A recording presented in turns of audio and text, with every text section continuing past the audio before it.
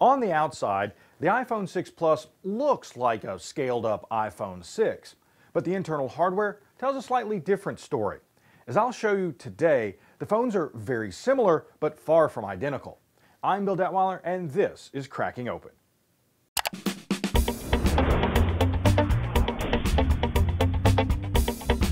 As Apple will tell you, the iPhone 6 Plus is big. It's noticeably larger than the regular iPhone 6, and in my opinion, its 5.5-inch screen puts it very close to phablet territory.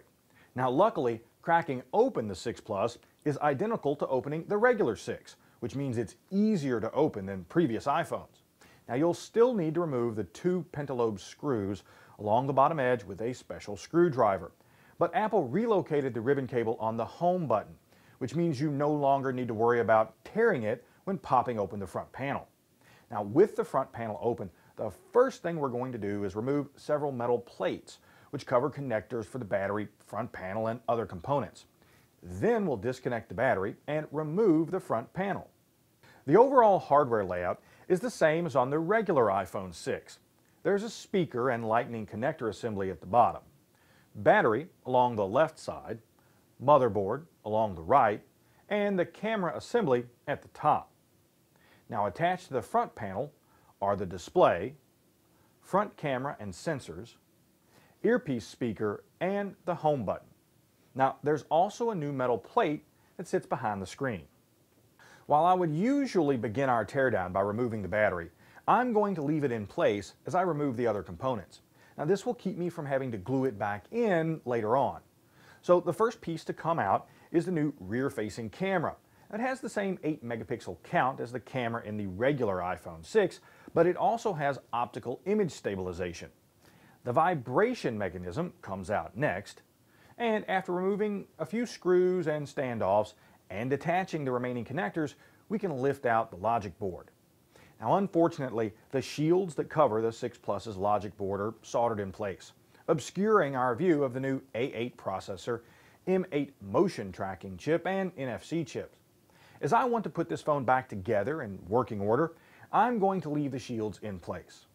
So the last piece to come out is the speaker assembly. Still attached to the case are the headphone and lightning connector assembly, volume buttons, ringer switch, power button, a small antenna, and a slew of ribbon cables. Now most of these components are held to the case with both screws and adhesive. If any of these pieces were damaged, removing and replacing them wouldn't be too difficult, but I don't want to risk damaging them during removal, so I'm going to leave them where they are. Now, as I said at the beginning, although the iPhone 6 Plus may look like an oversized 6, there are some significant differences inside the case. Now, first off, the overall layout is very similar, but not identical. For example, the vibration mechanisms are different and are located in different spots. Likewise, the external speakers are different.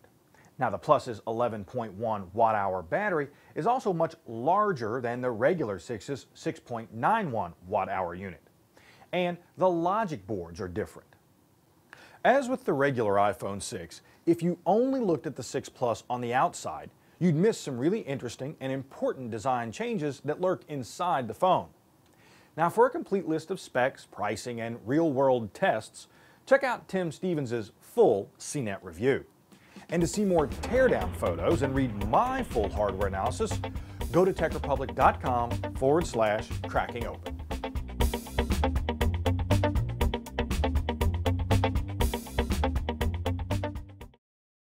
On the outside, the iPhone 6 Plus looks like a scaled-up iPhone 6, but the internal hardware tells a slightly different story. As I'll show you today, the phones are very similar, but far from identical.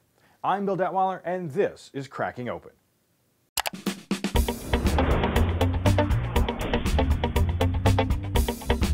As Apple will tell you, the iPhone 6 Plus is big. It's noticeably larger than the regular iPhone 6, and in my opinion, its 5.5-inch screen puts it very close to phablet territory. Now luckily, cracking open the 6 Plus is identical to opening the regular 6, which means it's easier to open than previous iPhones. Now you'll still need to remove the two pentalobe screws along the bottom edge with a special screwdriver. but Apple relocated the ribbon cable on the home button, which means you no longer need to worry about tearing it when popping open the front panel.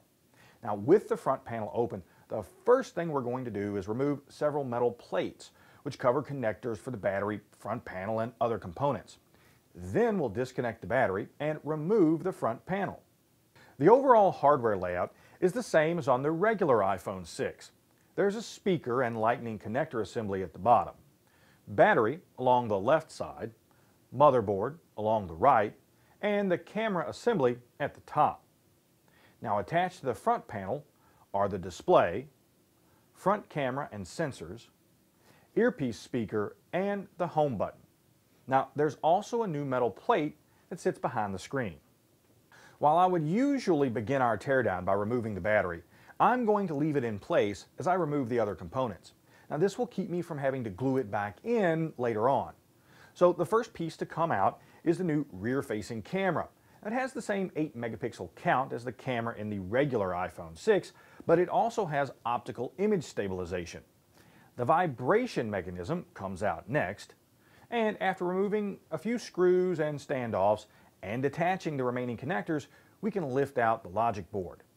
Now, unfortunately, the shields that cover the 6 Plus's logic board are soldered in place, obscuring our view of the new A8 processor, M8 motion tracking chip, and NFC chips. As I want to put this phone back together in working order, I'm going to leave the shields in place. So the last piece to come out is the speaker assembly. Still attached to the case are the headphone and lightning connector assembly, volume buttons, ringer switch, power button, a small antenna, and a slew of ribbon cables. Now, most of these components are held to the case with both screws and adhesive. If any of these pieces were damaged, removing and replacing them wouldn't be too difficult. But I don't want to risk damaging them during removal, so I'm going to leave them where they are. Now, as I said at the beginning, although the iPhone 6 Plus may look like an oversized 6, there are some significant differences inside the case. Now, first off, the overall layout is very similar, but not identical. For example, the vibration mechanisms are different and are located in different spots. Likewise, the external speakers are different. Now, the Plus's 11.1